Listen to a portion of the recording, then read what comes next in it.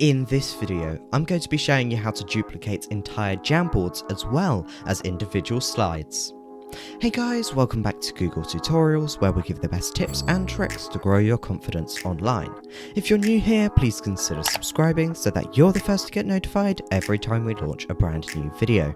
Duplicating Jamboards is a great idea for several different reasons. For example, you can create multiple slides and use this as a template for your own work. You can use it as a template for students to base their work off of. You can use it to show developments in work through annotations. You can allow students to have the same worksheet or page to work on either for classwork or collaboratively. Furthermore, you can use it to create master copies of Jamboards, as well as copies for different classes and lessons. So let's start off by duplicating an individual slide. To do this, what we want to do is head on up to the two pieces of paper icon here.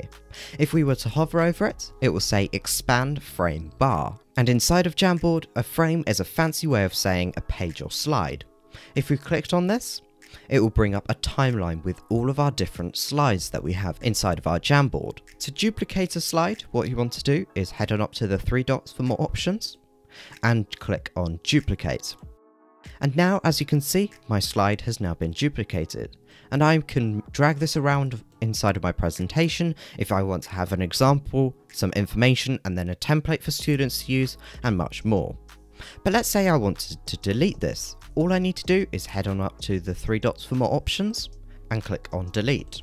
But how do you duplicate entire Jamboards? Right now, Google doesn't have a direct way of doing this, but if you head on up right to the top by the URL and head on over to the last part where it says /viewer or /editor, if we get rid of this and make sure it says /copy and click enter, and it will ask you if you'd like to copy this document. If we click make a copy, and now if we head on into our Jamboard collection, as you can see, it's duplicated our previous Jamboard that we've created, and this is ready now to be shared with your class or used as a template.